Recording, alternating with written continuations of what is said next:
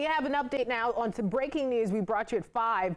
A teen is now dead after being shot in Fairfax County. Another teen is also shot out. This all happened late this afternoon on Copper Mine Road in McNair. Our Northern Virginia reporter Max Marcilla joining us there live. And Max, police just gave an update within the last few minutes, and they say that shooter does remain on the run right now.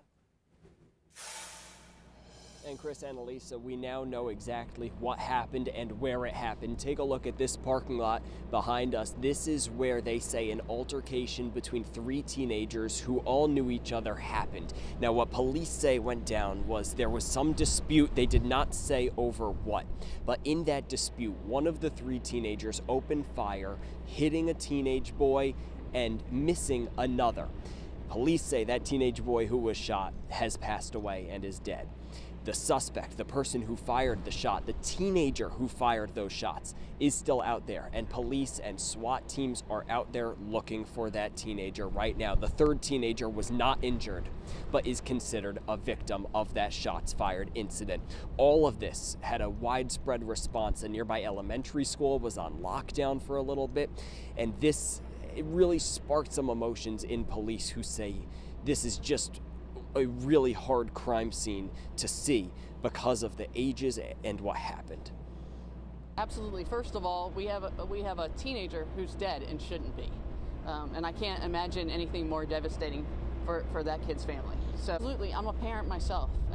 My child is an adult now, and I can't imagine what any parent would be thinking or feeling, expecting their child to come home for dinner and doesn't make it. So I think anybody who's a parent can relate to the fact that that would be devastating, and obviously our thoughts definitely go out to them.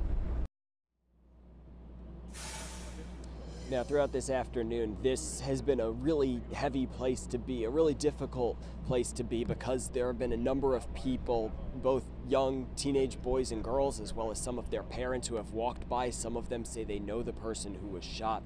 And it's been really emotional. At times there have been tears shed, especially when they found out the news that the teenage boy has died. So it's been really a difficult scene here emotionally, both for the police, as you heard, and for people walking by trying to figure out exactly what happened. As for the investigation that is still ongoing, police say they don't anticipate having any update throughout the night as far as on-camera press briefings, which you heard one in the last half hour, but they do say they are searching for that suspect. Reporting live in Fairfax County, Max Marcilla, DC News Now.